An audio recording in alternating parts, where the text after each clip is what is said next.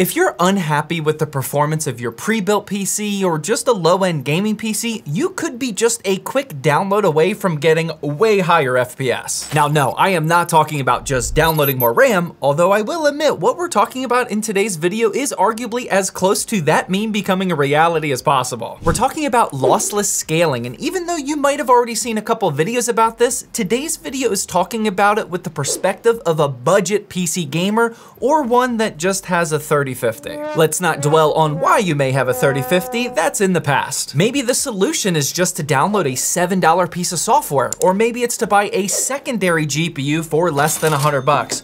Or maybe your solution is to just buy another 3050. That's exactly what all we're gonna be testing today, and honestly, I'm super excited to do something other than our normal build guide videos. Not everyone can just copy even the cheaper $400 or $500 builds. You have to make do with what you got. Now is a perfect time to test this out too before the holiday season, because you might not need a beefy and expensive GPU upgrade like you thought you did. And real quickly, if you're new around here, my name is Zach, and I built my business in a pretty cool way to help you on your PC gaming journey, no matter which route you take. I make build guide videos that are easy to copy. I have a ton of totally free PC building resources on my website, and I even sell pre-builts over there if that's your jam. I'm not trying to lean you one way or another, I just want to show you all of the options, such as lossless scaling. Here's a quick example. With our RTX 3050 by itself, here's Marvel Rivals getting just a touch above 60 FPS, which isn't terrible, but obviously we like it a bit higher for a competitive shooter. With a quick flip of a button, that's now boosted up to 90 FPS without any additional hardware. All right, so real quickly for the people that haven't heard of this yet, lossless scaling is a $7 app over on Steam that people are raving about, and that's because it brings frame scaling and frame generation to pretty much all hardware in almost every game. What it also brings, or essentially brings back, are 2 GPU setups, and people my age have been waiting for this a long time. Lossless scaling allows you to leverage a second GPU in your system for that frame generation and scaling. That way your primary GPU can focus on as much native horsepower and FPS as possible, while the second GPU just handles the scaling and or frame generation. You can do all of this with just one GPU as well. Now that you know what it is, let's quickly take a break for the sponsor of today's video, Okonos, and specifically the exact case that I use for today's video, the brand new Aircross. Okonos makes some fantastic affordable cases, but here they're stepping it up a little bit, and honestly the quality still surpasses the lower price. Not only are you getting a genuine walnut wood front grain with this little sample piece to prove it, but more importantly, this is an airflow optimized layout for solid performance. It comes with 3 beefy 140mm fans that you can use up at the front and back, but also 2 more reverse bladed 120s at the bottom for extra GPU cooling. With this setup, we're getting a ton of intake from the front and bottom, and that's actually amazing for today's build with 2 GPUs fighting each other for air. Aside from the airflow, this is an ATX sized, very clean all black unit, and personally, I'm a fan of that big power button up front. There's also plenty of room for cable management and some nice Velcro straps to make that easier, and I'll be honest, my team at ZTT Builds is already asking me when we'll start selling a build with this case. It's currently at $79.99, but that will jump up to $89.99 after a promotional period. If you want to check it out for yourself, that link is down in the description. So what's also incredibly cool about lossless scaling is that it was made by one developer. Insane. There is a ton of technology that's packed into this lightweight and simple UI, and here's a quick rundown of what we're working with. On the left-hand side, we have the frame generation settings, and I think for most people, you can just leave this at whatever the newest option is, right now being LSFG 3.1. Here you can choose what level of multiplier you want, 2x, 3x, etc. And that's basically what it does, because here in Cyberpunk, our native FPS with a 3050 was 73, but when using 2x frame gen, we're now up to 120. That's not a direct double up with the 2x setting, because the native horsepower drops down a bit to handle the frame gen, but still pretty cool. Underneath here, you'll see flow scale, which I recommend playing around with, even though I don't have a firm grasp on this just yet. What's really cool is that when you hover over the button, or honestly anything on this software, it'll show you an in-depth explanation of whatever setting it is, and it'll really help you get up to speed. Now over on the right side, this is where the scaling is. Technology like FSR can be activated here, but there's a bunch of different versions which I didn't really mess with. You'll hear me say this a lot today, but I recommend you try this setting out for yourself and playing and tinkering with it. I didn't cover absolutely everything. I don't think many people, myself definitely included, are really experts in lossless scaling just yet. What I am covering in this video is just what we tested over the last few days, and you may find even better results than I did. I'm not saying what we did is the absolute absolute most optimized way, it's honestly probably not. Feel free to drop your suggestions and results that you got down in the comment section so we can all learn this together. Now, what we are covering are the very basics of lossless scaling, and here you can see in Borderlands 4 with an RTX 3050, I was only getting about 30 FPS natively, which was choppy and not the best experience. With a quick adjustment on lossless scaling with frame gen set to 2x, you just click the scale button, pop back into the game, and then that 30 FPS gets doubled up to 60. This is not a gimmick. This is legit 60 FPS. Well, legit with frame generation, and according to Nvidia, that is legit. Frame generation is inserting quote-unquote fake frames in between the real ones. That multiplier number is how many fake frames are inserted, so the higher you go, the more fake it's gonna look. There are some downfalls of using frame generation though, so let's talk about those. Now that frame gen is on here in Borderlands 4, that 60 FPS feels way smoother for sure. It's actually night and day difference in that department, but the problem is that it introduces a bit of input lag. After our benchmarker Sam tested all sorts of games with frame gen, he told me that the lag was pretty bad and he didn't like it. We actually recorded a bunch of clips of him whiffing on shots in competitive titles. Not that we can prove that he would have landed those as headshots, but he did have a pretty tough time with it when frame gen was turned on. Now, for some context, Sam is the type of person that when it's a benchmarking day, he brings his own mouse pad here to the studio. So when a sweat like that tells me that there's some input lag, a mid-30s gamer dad like myself probably doesn't notice it. But this time, I do actually agree with him, and I'm not gonna lie, this input lag on Borderlands 4 was pretty unbearable. My aiming was noticeably better at 30 FPS without the lag, and there is a little bit of graphic glitching in here if you look closely as well. But what type of hardware do you actually need to take advantage of lossless scaling? Everything that I just showed you was with an RTX 3050, but also an additional GTX 1650 as the second GPU. Here's the full specs of our testing rig today, and shout out again to Okanos for this beautiful Aircross case. This was my poor attempt at replicating a bad pre-built gaming PC. Links to everything are down in the description, by the way. Obviously, this is a very nice looking fake pre-built, but the Intel i5-12400F and RTX 3050 aren't all that great. Unfortunately, that's still a pretty common CPU and GPU combination that I see from the bigger pre-built manufacturers, so that's why I went with them for the video. Over the past few days, we ran a bunch of different combinations, including a single RTX 3050, two RTX 3050s, a 3050 and a 1650, and at the end, I tested frame gen with just a 1650 by itself. No matter which GPU that you have, I encourage you to try this out for yourself. Oh, and make sure you always go into Windows display settings, graphics, advanced graphics, and set the default high performance GPU to whatever your main GPU is. And speaking of which, if you are gonna try out a dual GPU setup, you actually have to plug in your monitor cables to whatever your secondary GPU is. In lossless scaling, set the secondary or frame gen GPU as your preferred GPU, and then the one below that can just be set to auto. Even though we're plugged into the bottom or secondary GPU, the processing power is still mostly coming from our primary GPU, just the lossless scaling, frame gen, and scaling comes from the secondary one. Hopefully that made sense. Let's jump into another example with the RTX 3050 and 1650 as the secondary GPU, and the reason I like this setup is because you can grab a 1650 for less than $100. Please ignore our low profile card where we don't even have the full size bracket in here. We're working with what we got, just gotta be a little bit careful since it's not screwed in. With the RTX 3050 in Black Ops 6, we're natively getting about 80 FPS, which isn't all that bad. I'm testing here in zombies mode, that way I can pause and adjust the settings as much as I want without a degenerate teenager screaming at me. But when I turn on 2x frame generation, that 80 FPS does in fact get boosted up to 160. Honestly, it's pretty crazy to see that level of a frame increase just by clicking one button, and 160 FPS is so much smoother than 80. 80 FPS isn't terrible, I totally get that, but maybe you're trying to actually utilize that 120, 144, 165 Hertz monitor. The problem again though is the input lag. When aiming around at these even predictable zombies chasing me, even a washed gamer like myself can instantly notice that lag. I'll admit that the lag is far less painful in this compared to Borderlands 4, but it's definitely still there. What we can also test in Black Ops 6, however, is native FSR3 frame gen because that's built right into the game. So I turned off lossless scaling, enabled this, and here's what it looks like. In Call of Duty, you don't have control over the multiplier or anything, it just automatically does it. This boosted the native 80 FPS up to around 90 to 100. Not a huge difference, but it didn't feel all that bad with the lag, but it definitely was still there. I don't know if most gamers are like this, but whenever my brain can detect that what I'm doing with my arm and controlling the mouse isn't being shown up on the screen, or at least it is in a delay,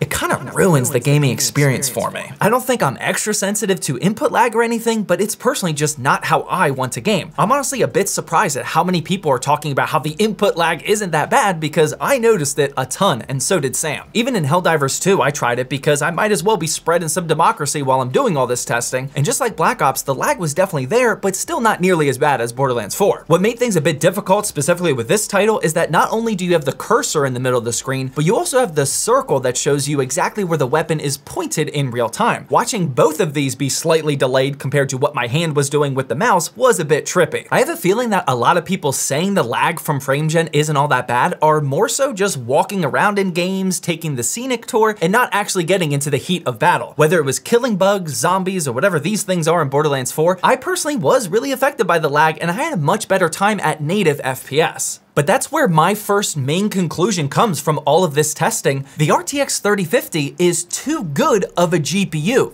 for lossless scaling. Please don't clip that out of context. Now, don't get me wrong, I am extremely impressed with this software and I think it's so cool, but the 3050's native FPS output is at least good enough for me to have a fun time. Sure, I do want my FPS numbers to always go up, but not at the cost of input lag or weird graphical glitches. What I also wanted to test was just adding a second 3050 to see if we got better results. Again, all of that was done with a sub $100 1650 as a secondary GPU, so let's see how it fares with a double RTX 3050 setup. And just for the record, I don't recommend a single person on the planet to rock a dual RTX 3050 system. We are just doing it for the sake of science. We actually ended up with some weird data too, because with our secondary GPU as the 3050, sometimes we weren't getting the full native performance out of the primary 3050. I'm not sure if Windows had an issue with two GPUs of the exact same name or what was happening, but we actually got better results with the 1650, and let's be honest, that's a more reasonable setup to run anyways. Now, one concept to talk about though is we do have access to some of this technology outside of lossless scaling. Things like FSR and DLSS can certainly help our gameplay experience, but not every game or every GPU or even GPU generation supports it. For example, the RTX 30 series does not support DLSS frame generation, so lossless scaling having its own on pretty much every game is really cool. The results you'll get from lossless scaling will change depending on which game, GPU, driver, and honestly so many variables that again, you really need to test this out for yourself. My second main conclusion from all this testing is that if you're the type of gamer that only plays competitive shooters, then yeah, lossless scaling probably isn't for you. But for literally everybody else, it's at least worth a try. From our short testing, we got confirmation that some games will respond better than others. Borderlands 4 is a hot mess at times with frame gen, but other titles aren't all that bad. It also depends on what type of gamer you are. If you're only playing slower paced, story-driven games, you might not even think about the lag at all. Being able to breathe new life into an underperforming GPU, especially with a sub $100 secondary card, or maybe even the old one you have lying around collecting dust, is pretty awesome. I'm not gonna lie, just the feeling of grabbing an old GPU that you had sitting on the shelf from your last build or before an upgrade and putting it into your current system and noticeably getting higher frames,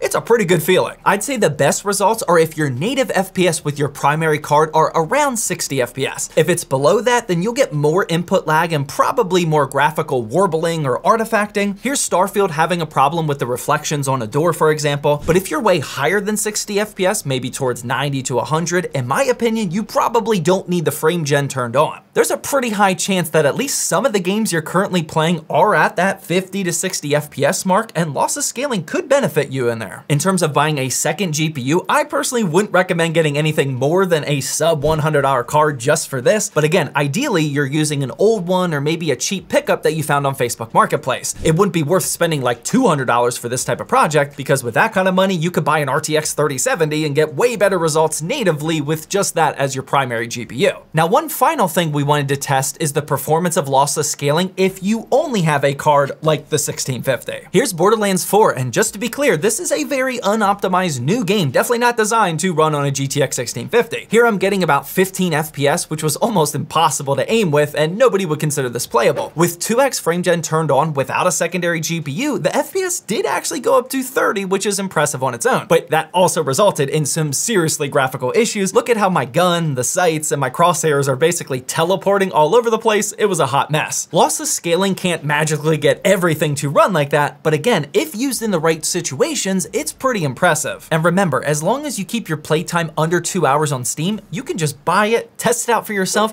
and refund it if you don't like the results. So yeah, even though I'm not a fan of the input lag for the shooter titles, this is still something that I think almost every PC gamer should have in their Steam library. If you're daily driving an RTX 5090, then you definitely don't. You're probably not even watching this video, to be fair though. But for anyone rocking a low-end to even mid-ranged build, this is some of the most fun $7 that you can spend on Steam. Again, I'd love to read about your results with Lossless Scaling down in the comment section, and feel free to check out this $450 gaming PC build guide that I should probably go try running Lossless Scaling on next.